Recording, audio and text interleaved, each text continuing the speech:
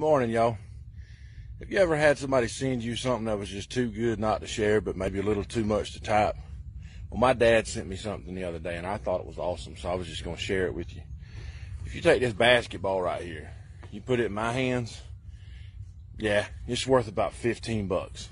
That's it. But you put that basketball in the hands of LeBron James, it's worth about 30 or 40 million. You take this football right here, and put it in my hands, it's worth about, I don't know, $10, $11 probably. You put it in the hands of Peyton Manning, it's worth about $50, $60 million. Depends on whose hands it is. You take this golf club right here, you put it in my hands, it might be worth 50 bucks, maybe. You put it in the hands of Tiger Woods, though, it's worth 80 million. You see, it depends on whose hands it in. If I have a stick in my hand, a rod in my hand, I could beat away an animal or a wild animal or something trying to come at me.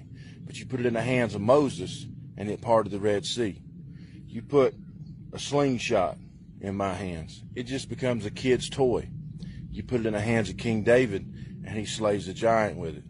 See, it depends on whose hand it is in.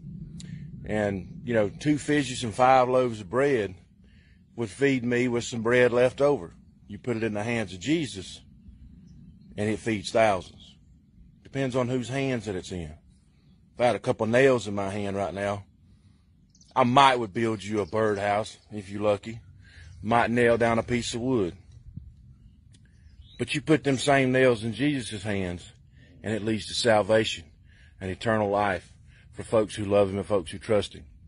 You see, it depends on whose hands that it's in. And your worries and your cares and the things that's got you stressed out, if you leave them in your hands, that's all they're ever going to be.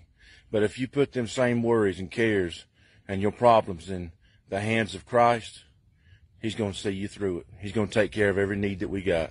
Y'all take care and have a blessed day. But just remember, it depends on whose hands that it's in. Give everything you got to God and let him handle it for you. Take care. We love y'all.